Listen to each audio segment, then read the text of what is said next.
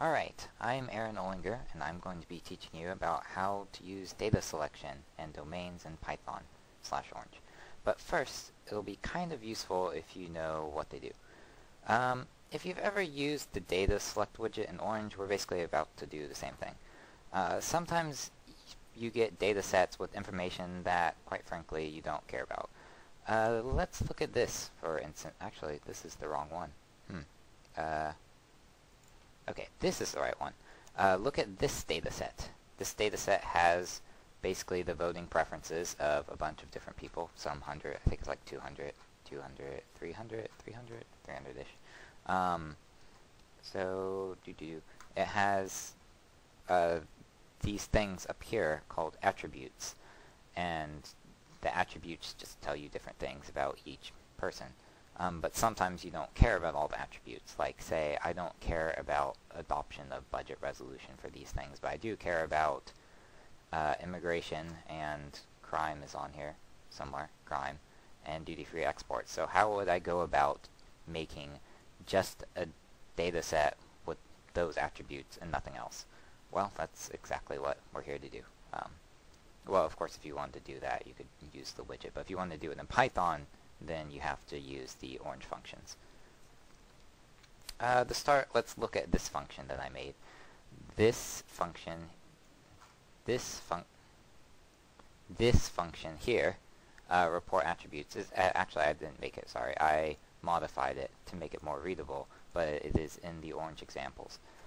So what this does basically is it takes your data set right here, and also a header, or you can not have a header, and it prints your class variable if there is one, and prints your header if you decide to make one. But the most important bit is that for every attribute, it prints out a number, the index of the attribute, and then the attribute. So basically, we'll be using this as a sort of checker thing to see what these functions are actually doing to the attributes of our data sets. So let's run this. Oh, that's unfortunate. Dataset dot. One moment. So apparently at some point before this presentation, I accidentally hit the period thing. Anyway, now it's fixed, and now we shall run this. Alright, so here is all of the basic attributes. It starts at 0 because in programming we have indexes that start at 0 instead of 1 because we're just cool like that. So let's actually do something to these attributes. D1, as you can see, takes this function data.select and passes an argument range 5. And range 5 is basically just a list of 0, 1, 2, 3, 4. So what does that do? It gives you a list of the first 5 attributes. With, of course, it starts at 0 and ends at 4, because programmers are all nifty like that. And it says no class because it doesn't know how to find the class. And yeah, so you can do it by index. Select attributes by index. You can also select attributes by name. So if I want physician fee freeze and crime and whatever the 5th index is, which is religious groups and schools, then poof, I have them right here. Now we'll move to something a bit more complicated. Domains domains modify the actual data set. Well, they don't modify the data set. They make a little subcategory in the data set of what you actually want and to display. So to make this a bit more clear,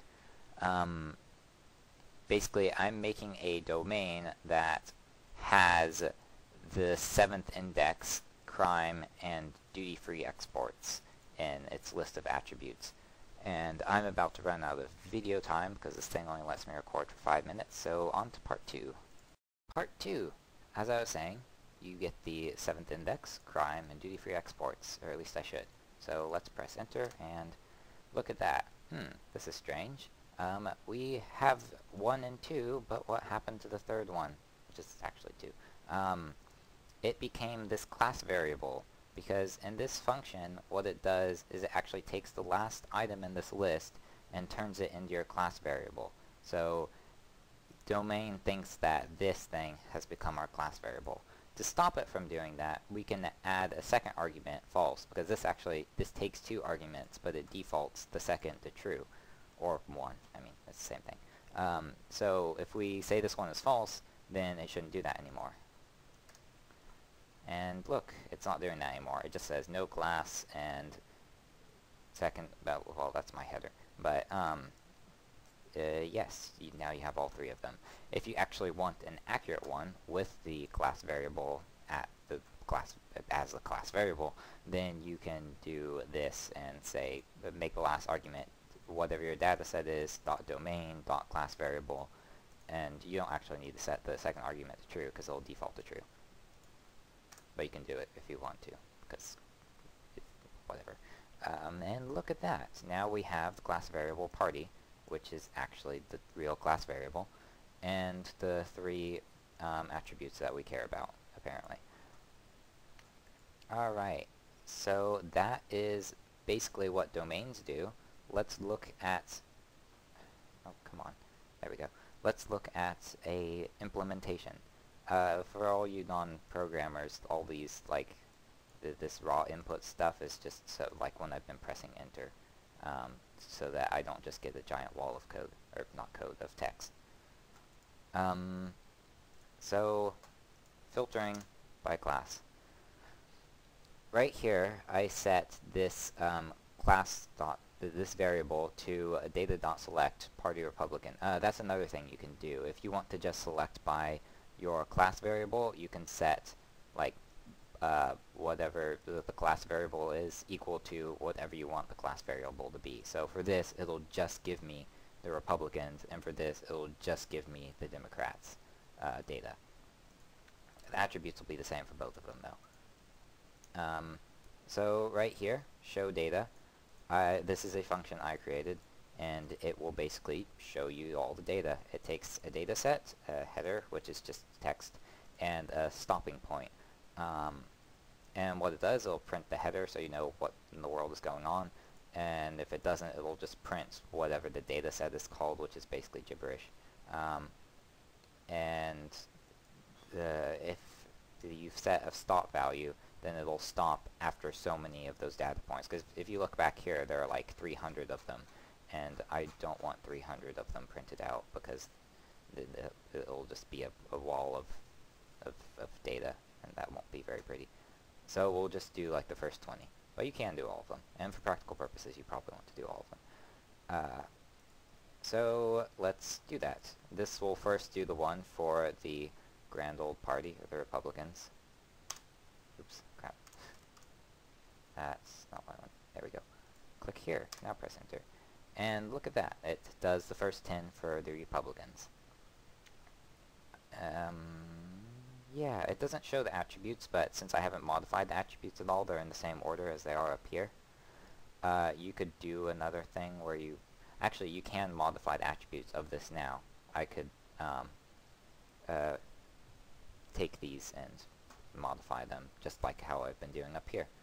But for class Democrats, you do the same thing. I set this variable to 20, so now it's displaying 20. And look, that's essentially how you can filter datasets in Python.